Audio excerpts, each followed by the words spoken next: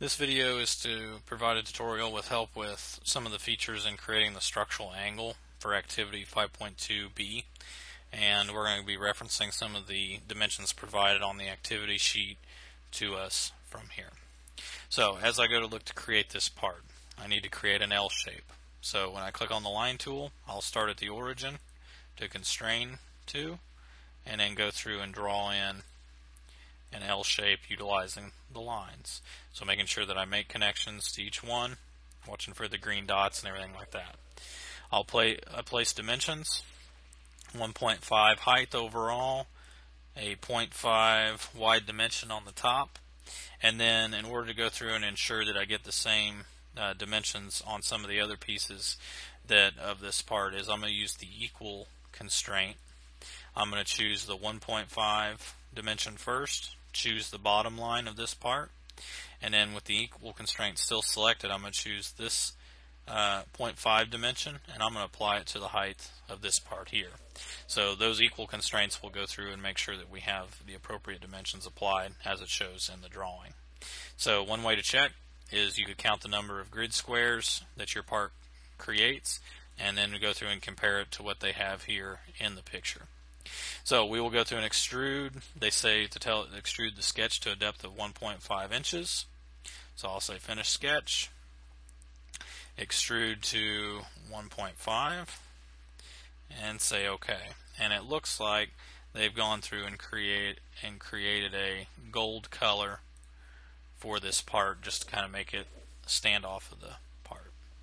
So as we go through, they want us to utilize the Phillip Tool to go through and apply some fillets. Now here, reading on the part, they want to go through and there's certain fillets applied to certain areas.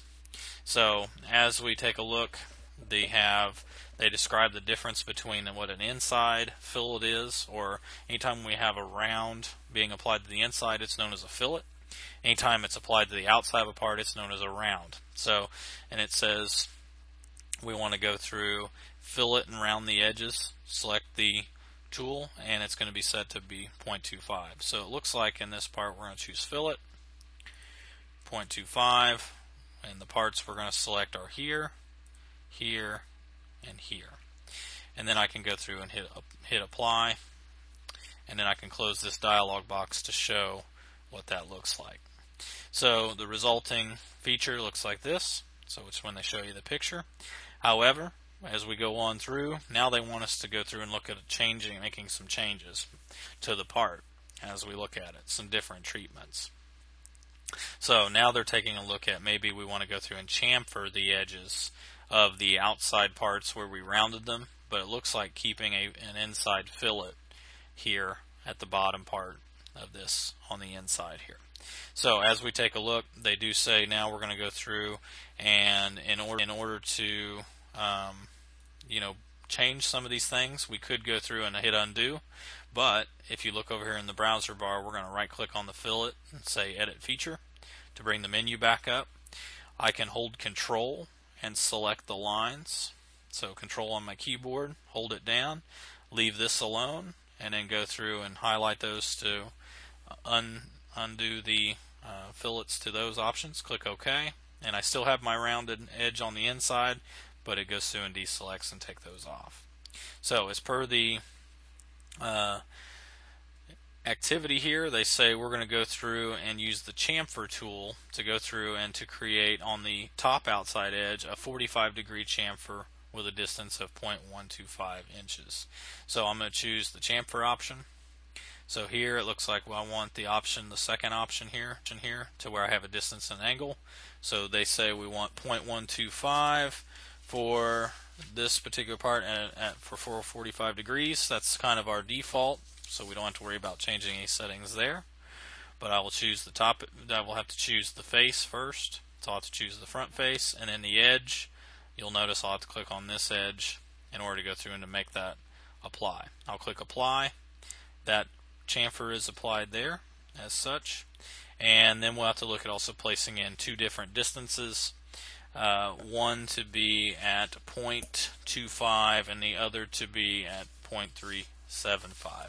So within my menu, In Inventor, I will go through and use the two distances option. So as I take a look, so it should be the third one here, as we click through to see what different options we have. So they say we're going to have 0.25 vertically and 0.375 horizontally. So I'm going to go through and apply those just as we have 0.25 and then 0.375. So same thing shows up as they have on the activity document.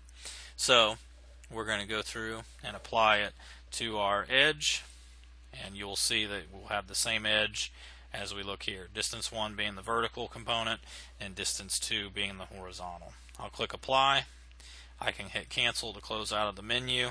There's our chamfers applied, and now they say we want to go through and modify the radius on the interior round or the fillet that was done.